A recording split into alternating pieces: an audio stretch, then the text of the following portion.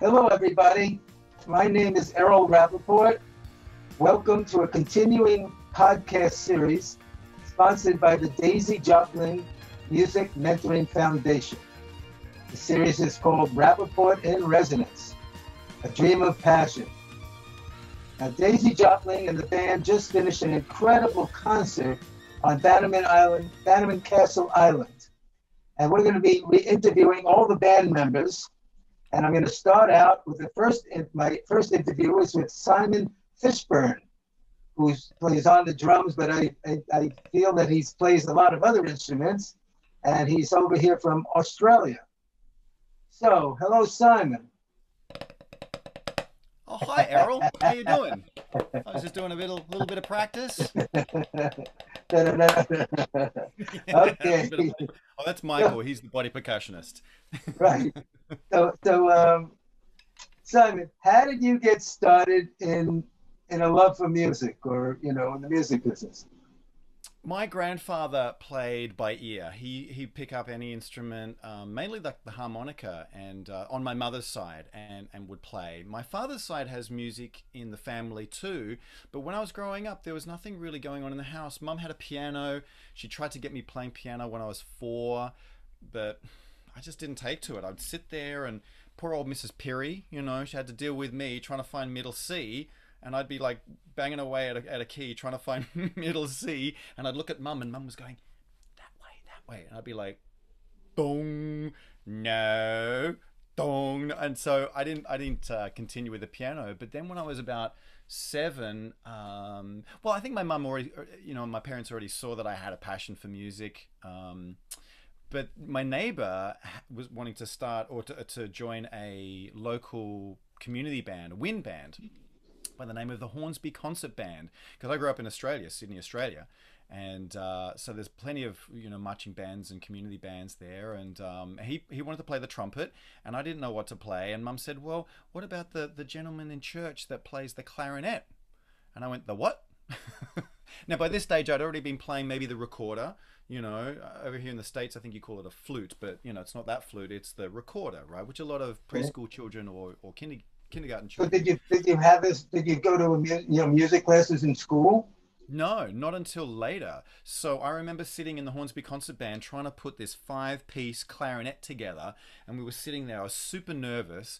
I didn't know what really the instrument was. Everyone was like warming up, and there was drummers and trumpets playing, and we had to ask the little boy next to us how to put the instrument together. And my mum was like kneeling beside me. We were trying to put the instrument together. And I kind of learnt there. So I don't know if I had a passion for music. I can't really recall having a passion for music then, but I remember just taking to the clarinet and loving it. And I went in competitions. And this is before I even went to high school. When I was in elementary school, or primary school as we call it in Australia, there was no music opportunities. There was nothing really. We'd sit around and play on tambourines and stuff like that, but there was no. So I was playing the clarinet, in this outside concert band, a community concert band. And then by the time I got to high school, I was already quite accomplished. So I got into the school band, and Mum made sure that I went to a school. It was St. Pius X College in Chatswood, on the North Shore of Sydney, and she made sure that I got into a concert band there and a jazz band and all that sort of stuff. And that's when I started taking formal lessons from an oboe player by the name of Pauline Straight. Bless her. She was wonderful, and she taught me a great technique. So I learned classical clarinet from the age of 7. And then when I was sitting there playing the clarinet, this is my clarinet, right? Right, okay. And I was like 5th clarinet, right? Because there's like 1,000 clarinets all sitting there honking away. I was looking over at the guy playing the drums, because that's what was really drawing my attention. And I was like, ooh, I want to be able to do that. So I said to my mum, I want a drum kit for my birthday. And I was around about 9, turning 10. 9 years old. Yeah, so I got a drum kit for my birthday, on my 10th birthday, and my first drum teacher was that guy, and I was super nervous because he had the cool hair and the sunglasses. He chewed gum. His name was Mark Feist, and he's now a famous, well, I don't know if he's famous, but he's a well-known producer in LA now. And but back then he was 15, I was 10. He was my first drum teacher. But I was also, other than that, I was doing a rock band. The neighbor was a guitarist, so that's where I started playing rock drums. And then when did you realize it was a business? And you had Oh to make boy. money doing it. I started playing musicals in high school and getting paid for that. So I was probably about 15 or 16. So I've been playing for about 5 years, and I was getting, we'd get $30 a show, to play in the local musicals in Greece and Pirates of Penzance and all that sort of stuff. But then when I left school, oh, by the way, very important, my mother said, I'll buy you a drum kit, but you have to promise me one thing. Don't ever give up playing the clarinet. So I still have it, and I still play it, and I still teach it. That's a big part of what I do is I teach it, which is why I'm really loving the foundation that Daisy started, because it's all about mentoring and education of the young children, or young people, I'm going to say. But anyway, so I kept playing the clarinet, and then my high school music teacher said to me when I was leaving high school and about to go off to college, or try to go off to college to study music, he said, "Why don't you come back and teach some clarinet?" So that was my first music job, playing teaching the clarinet. When did you come to the States? Why did you come to the States? I came to the States January 12th, 2012. So it'll be 9 years this January. I came here, I was years of age, well past my prime of being like a rock star and all that stuff. And I really gave up the dream of being an international musician, touring the world, playing on the world stage. And it wasn't until I met someone back in Sydney in a music shop when I was teaching drums to like 50 students a week and doing camps and all that sort of stuff, and bands. I used to coach bands and things like that. So I met this guy, and he was an American, and he said, "Listen, I'm living here now, but I want you to be in my band, and then I'm going to go back to New York." And I'm like, I can't do that. I'm years of age and my life is here. And I started thinking about it. I'm like, wow, what happened to my dream? And then I started speaking to a couple of people, and they said, "Look, Simon, you can always come back to Australia. You can always pick up some students again, and your family and friends are here. We love you and support you. Why don't you give it a go?" I love New York. I've been here a number of times. I studied jazz at the Sydney Conservatorium of Music. Fell in love with jazz. My first time in New York was in '97. Came here on my own to see the JVC Jazz Festival. So I got to meet Max Roach and just a whole bunch of amazing drummers and musicians at the time. I can't remember exactly who was there, but that was my first time to New York. And I remember landing, and I said to myself, "I'm home." And it took me aback. I'm like, "What do you mean you're home?" It was just something that said in my head. And it was weird, and I thought, well, maybe that's because I watched Sesame Street and the Muppets and the Cosby Show and blah, blah, blah, blah, all these shows when I was a kid, but I just found I just needed to be in New York. So the two things kind of came together, and I moved over here, and I've been here for 9 years almost. Wow. So let me ask you a question. You teach a lot of children. What is the what thrill do you get when you're teaching children? I mean, what's your biggest thrill? I mean, what? And I understand you also teach a lot of children. Yeah, I teach children, and I perform for children as well. So I now have a little thing that I do called Mr. Simon Music. And people can look that up at mrsimonmusic.com, and I'm on Instagram and Facebook and all that sort of stuff. And basically I fell into that. I do private teaching, and I've done private teaching, as I said, since I was about 17 when I left school. And I had a great little teaching practice back home in Sydney before I left here. But when I came here, I was on a performance visa, so I didn't do any teaching. I was just here playing in bands, and it was quite refreshing just to sort of be here as a musician again and not be an educator. So I kind of fell into playing. I play guitar as a hobby, right? So I just sort of like campfire stuff. I picked it up when I was about 27. Well into my my music career, and it was just something I just wanted to do, and it wasn't anything serious, and just learning a couple of U2 songs and some Aussie pub songs and so on. And then I discovered this musician who said, "I think you'd be great with kids." And I'm like, well, yeah, I love kids, but I'm not going to become a Wiggle. I don't want to become the next Wiggles. Anyway, what's the Wiggle? oh, what's the Wiggles? I'm sure a lot of people know what the Wiggles are that might be watching. They're a very famous group of musicians that they do children's music. So, you know, they actually sold out Madison Square Garden 5 nights in a row See what to I know? 2, 3, 4, 5-year-olds. I don't know, it just seemed like I don't want to do kids music. I'm a serious musician, right? But then when I started playing for kids, it was just delightful, and I just loved it. And I said to my mum, send me a kookaburra, because the kids know kookaburra sits in the old gum tree, Mary, Mary, king of the bush, right? They know that song over here. For some reason, the Americans know that song. So I said, Mum, send me over like a puppet of a kookaburra, which is a bird, right, from Australia. And she sends me this. This is not a kookaburra. Hoi! This is a koala. So I'm like, what am I going to do with this guy? So he came out and started climbing up the guitar, you know, and doing all sorts of stuff. Hi, A, B, C, D, E. Oh, uh-oh, Mr. Koala just fell asleep. And then the kids, they went bananas. And I'm like, I think I'm onto something here. And so I kind of carved this niche for myself. I'm not a wiggle. I'm Mr. Simon, because the kids over here, they call you by your first name. You'd be Mr. Errol, you know, and Miss Daisy and blah, blah, blah, right? So I just became Mr. Simon. And you know, like through the pandemic, I went virtual online. I did a whole bunch of streams and videos, and it kept me busy. Got the green screen happening, and I, you know, do all the different backgrounds.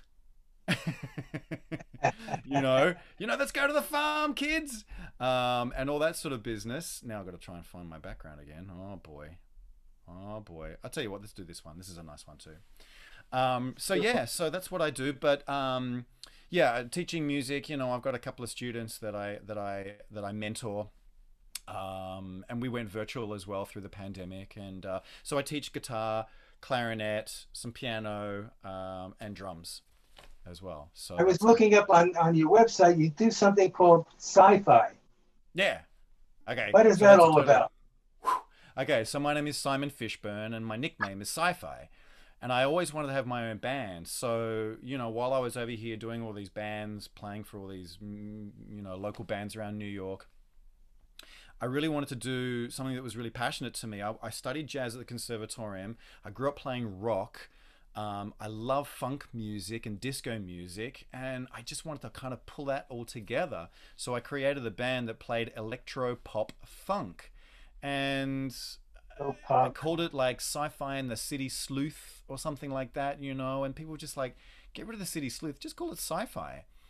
So my band is called Sci-Fi, and at the time I was playing in a band, a number of bands, and one of the bands had Lavondo Thomas on bass. So that's where I met Lavondo, who's the bass player for Daisy, as you all know. We're gonna interview him in about a couple of days. Oh yeah, he's got some great stories to tell. So he became my bass player. I loved Lavondo. He was just so funky. We had so much in common. He's just such a wonderful human being. Just so dear to my heart. And then he tried to get me on the China tour in 2019 with Daisy, and unfortunately I couldn't do it. It was a 2-month tour, and I just couldn't do it. But then he called me up later on in the year, in I think it was like September, October, and said, hey, listen, Daisy's doing a gig at the Paramount Theatre in Peekskill, and she's looking for a drummer. Would you be interested again? And I'm like, sure, I'm here. Let's do it. So that's where I met Daisy. So is that when you met Daisy? Yep. But when did you really meet Daisy? A year ago. I mean, meeting Daisy is an experience. It is. I met her in the rehearsal. Like maybe it was a week or 2 weeks before the gig. We only had one rehearsal. I was nervous as anything because I had a whole lot of repertoire to learn.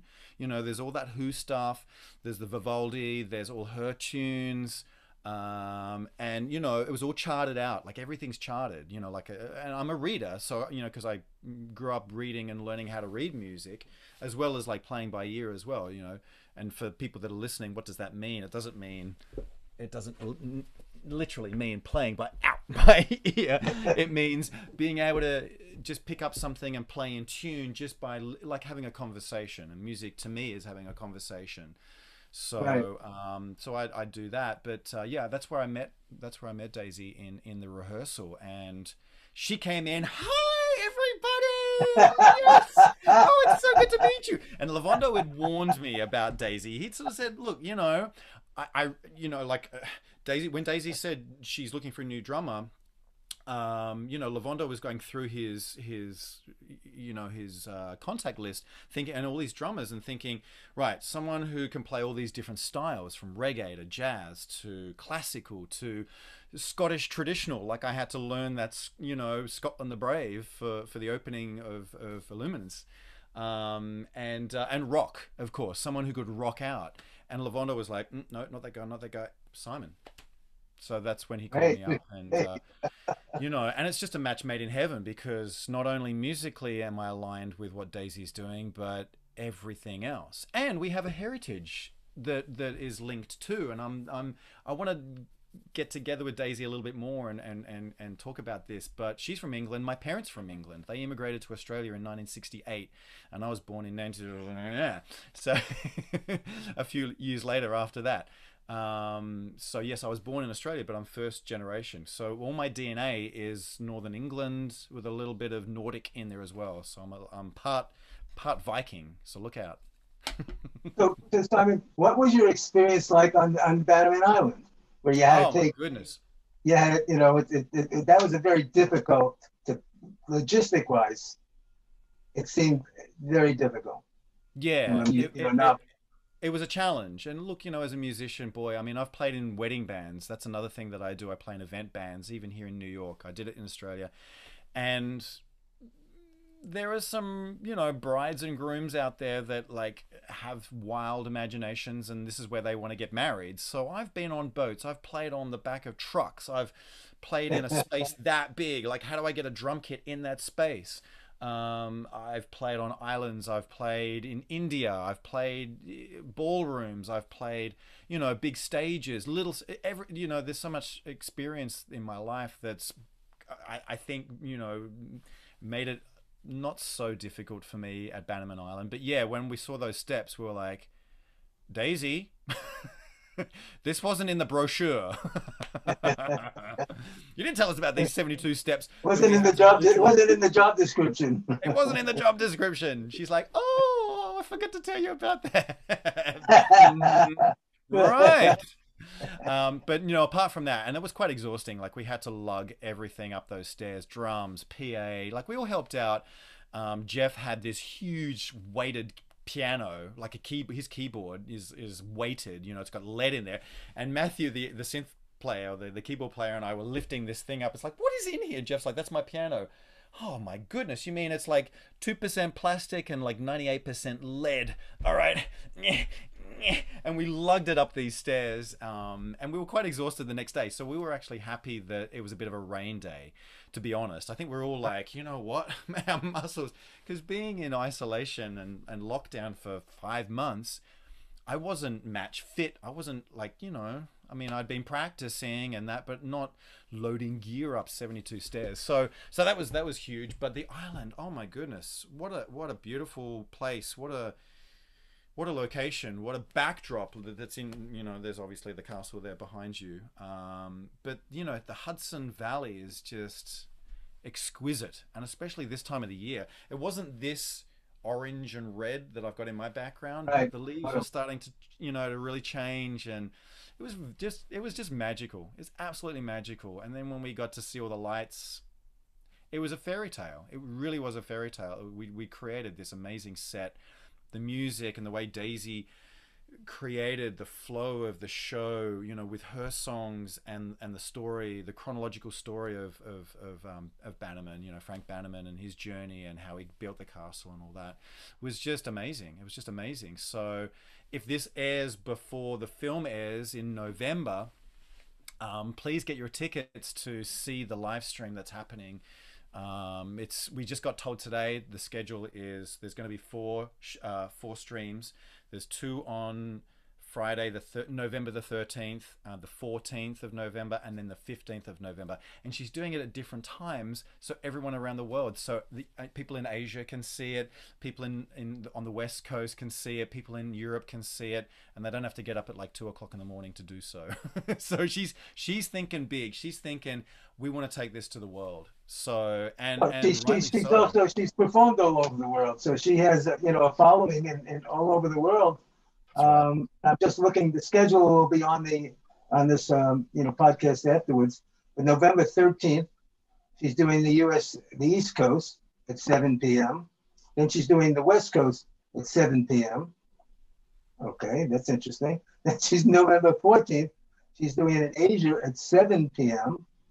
And then in November 15th in England and Europe at 7 p.m. Yeah, so those times are the local times. So when it's 7 o'clock on the West Coast, it's going to be 10 o'clock here in New York. And then I think, because I did the math on it today as well, because my family and friends are in Australia, and right now they're just waking up. It's the morning over there, where it's the evening here when we're doing this interview. So, I wanted to make sure I could give them a selection of times. They might want to watch it at 12 o'clock on a Saturday morning. They may want to watch it at 9 o'clock on a Sunday. So there's different options for the people in Australia. Right, and they can go to the Daisy Jopling Foundation.org to find out about the tickets, because it's going to be streaming. It's only $20 a person. One person see it, and it's going to be so beautiful, so fantastic. I mean, I saw the run through on Wednesday night, and It was great. It was just great. We recorded the show was the night after you saw it on the Thursday night. Right. So my last question to you is, what advice would you give to somebody starting out in the music world? How to make a living for for the rest of their life. You get what I mean. It's a really good question.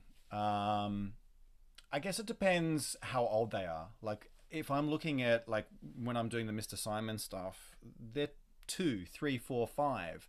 I'm not expecting them to become professional musicians. The children that I mentor are aged, I think the youngest is around, for me, was around about 6 or 7, up to about 15 at the moment. And I think it's like a little bit later on, or when they're starting to like show like some natural ability. Because I'll work with kids, even if they're not really showing natural ability, but they're passionate about it. I'm not thinking, that all of my students are going to go on and become professional musicians. I have actually. But is that where they get their love of music? With you when you're first starting out. Oh yeah, definitely. Because I'm just totally about making it fun for them, and I think that's what music should be. Like my experience.